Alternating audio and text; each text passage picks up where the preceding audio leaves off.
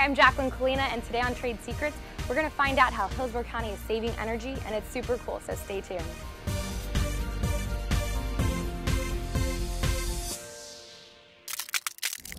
I'm here with Randy Klindworth, Hillsborough County's energy manager, and we're surrounded by ice. Randy, what is all of this? These are the ice storage tanks for the central chiller plant that we built. We make ice at night when the energy rates are cheaper and use the ice during the day to help supplement the chill water for the downtown air conditioning for the buildings. So what does it take to be an energy manager for Hillsborough County? I went to school for it back a long time ago, and I've been doing it a long time. But the energy manager, you help people just get in the habit of turn things off if you don't use it.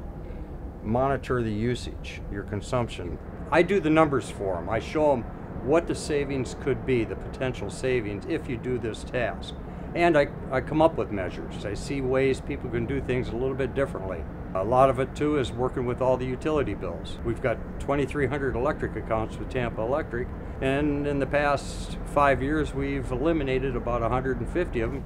So this chiller plant is pretty extensive. Could you walk us through what it takes to make ice? We've got a chiller in the building that will produce very cold water. We have a glycol solution that comes out here at 24 degrees that freezes the water.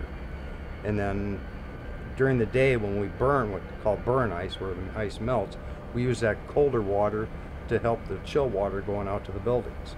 And you air condition down here 24 hours a day, 7 days a week, 52 weeks a year. It's a full-time job. It's year round. Wow, so you have this down to a science. How does something like this get started?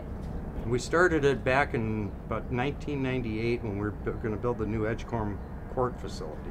Instead of building separate chillers in each building, we put one central chiller in.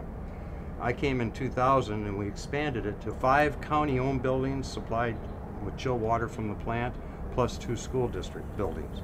That has to be saving the county tons of money. On average, we're saving about $1.5 million a year. Wow. And a lot of energy.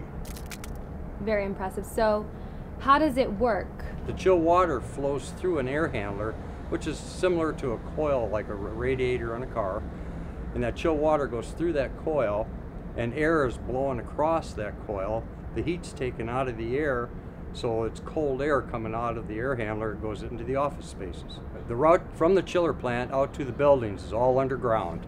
And it leaves the plant, it goes through the Edgecombe, and we have a pipe that comes out of that building and goes across the street to the Annex Court complex. And then we also have another pipe out of the Edgecombe, goes across the street to the 700 Twigs. And then from there, we go down the street, go into 419 Pierce, come out of it, go through Courthouse Square Park, and then we go across to the county center.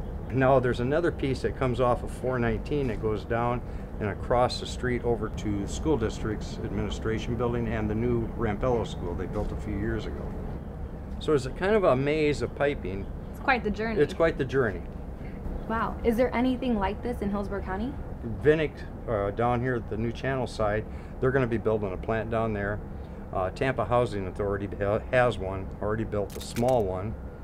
Pinellas County's got one just like ours, and there's other counties and agencies that they've come here and looked at ours and like it. And wow, so we're really setting the tone. Yes. As far as energy efficiency. Right, and this type of operation for air conditioning. Very cool, pun intended. Well, thank you so much, Randy. You're welcome.